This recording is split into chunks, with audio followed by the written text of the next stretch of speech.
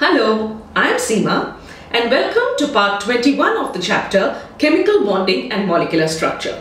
I have been explaining the molecular orbital theory to you, and we discussed the linear combination of atomic orbitals, how two atomic orbitals combine and they result in the formation of two molecular orbitals. One that is a bonding molecular orbital and the other that is an anti-bonding molecular orbital. And I also told you that just like in atomic orbitals or in atoms, we know that the electrons, when they fill up in the orbitals according to their increasing energy levels, they do so following the Aufbau's principle, the Hund's rule of maximum multiplicity, and the Pauli exclusion principle. And in molecules also, we have similar energy levels and we can have an electronic configuration of molecules too. And the filling up of these electrons is the electronic configuration of the molecules. So what are the properties that depend on this configuration of the molecules? We are going to study those properties in this video. So the topic of this video is electronic configuration and molecular behavior. So what behavior of molecules can be assessed just by looking at the configuration of the molecular orbitals that you may obtain by the combination of those two atoms. The first thing that we learn about a molecule is from its electronic configuration, that is the configuration of the molecule, is the stability of molecules. We know when two atomic orbitals combine, they result in the formation of a bonding molecular orbital and an anti-bonding molecular orbital. The number of electrons that are present in bonding molecular orbitals result in stability, while anti-bonding molecular orbitals are higher in energy and they lead to instability of a molecule. So it is understandable if the number of electrons in the bonding molecular orbitals is more than the number of electrons in the anti-bonding molecular orbital, the molecule should be stable. So we get an idea about the stability of a molecule just by calculating the number of bonding and the number of anti-bonding electrons. If the number of electrons in Nb is the number of electrons in bonding molecular orbitals and Na is the number of electrons in anti-bonding molecular orbitals. So if you have electrons more in bonding molecular orbitals, then bonding molecular orbitals would lead it to stability, because in bonding molecular orbitals the electrons are present between the two nuclei, leading to attraction.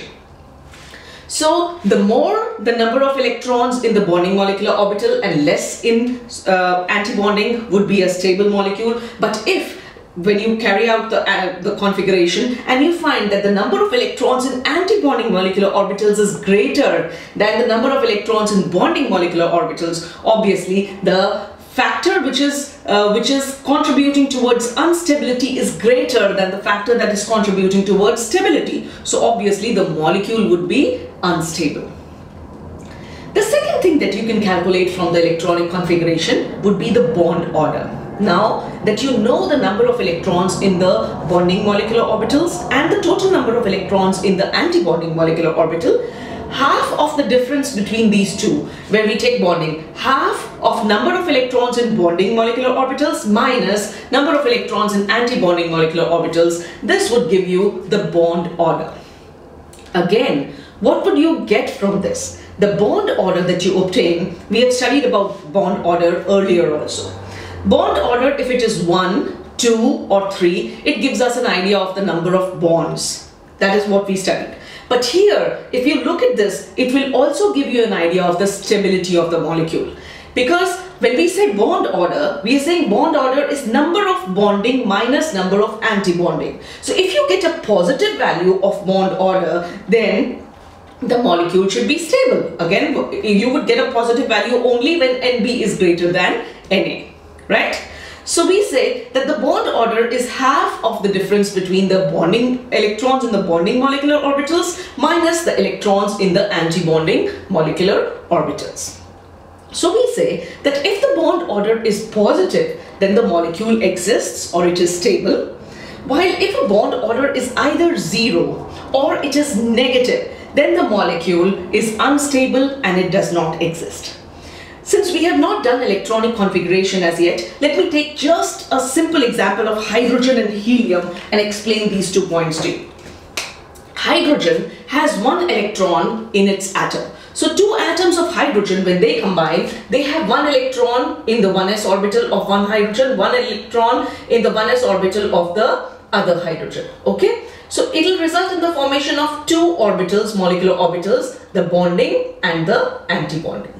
Now what is the total number of electrons here? 2. So this is sigma 1s and this is sigma star 1s. Do you remember? Sigma 1s is the bonding 1s molecular orbital and sigma star 1s is the anti-bonding sigma 1s molecular orbital.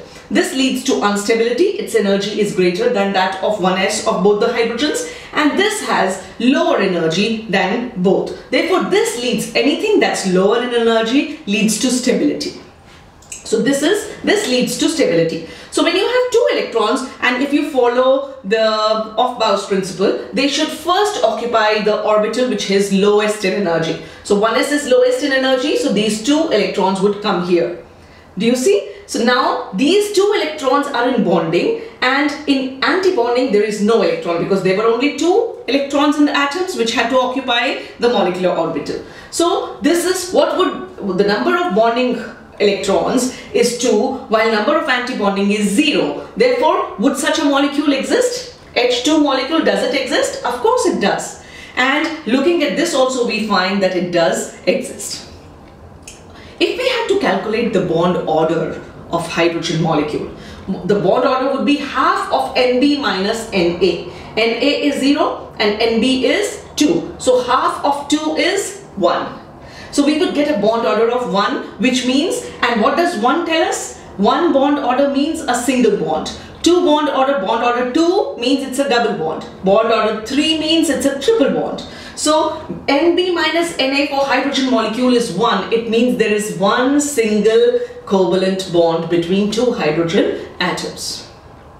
So its bond order would be 1, and such a molecule, since it's a positive, plus 1 is a positive value, therefore this molecule exists.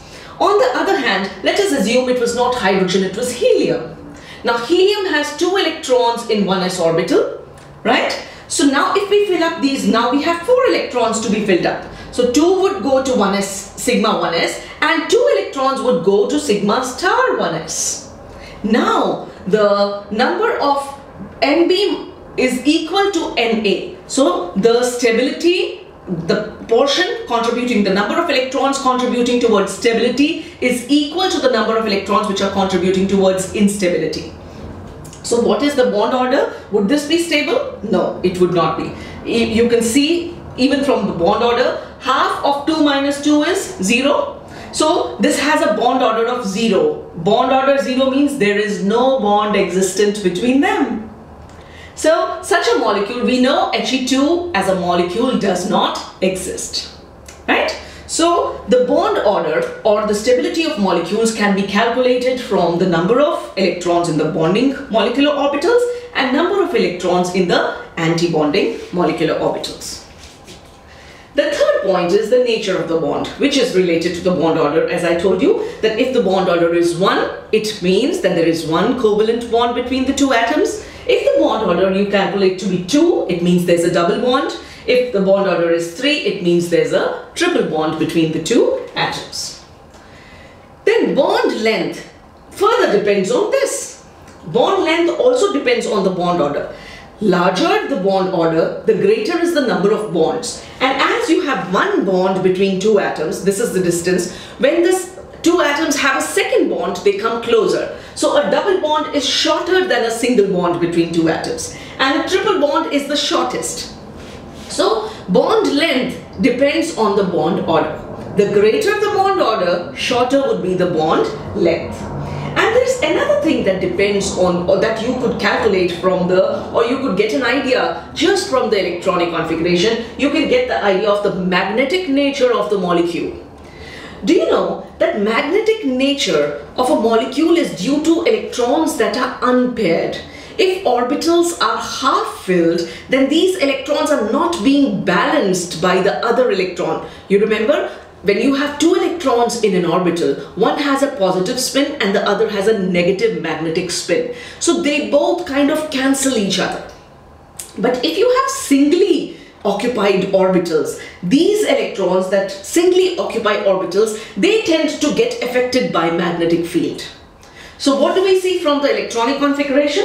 That if all the molecular orbitals are doubly occupied, that means that all electrons are paired in the molecular orbitals, then the molecule is diamagnetic in nature.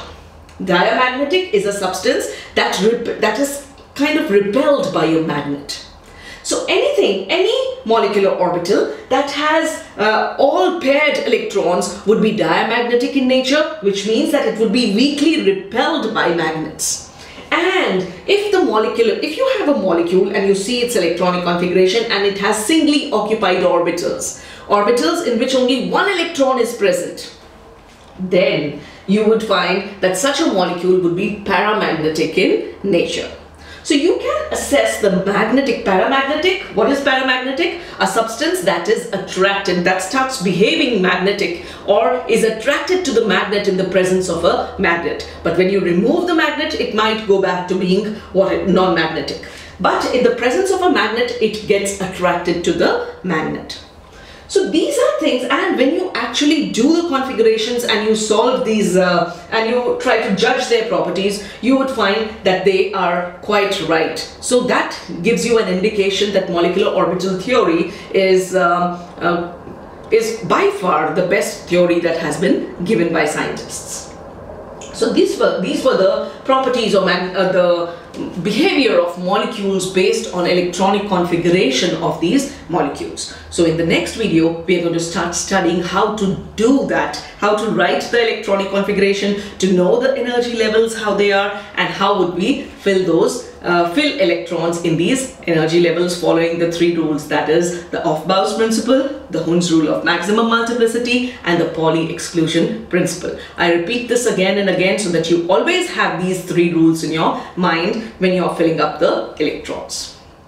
So if you found this video helpful, please give it a thumbs up and subscribe to my channel, recommend it to your friends, and please keep returning for more videos in chemistry. Thank you for watching, and bye-bye for now.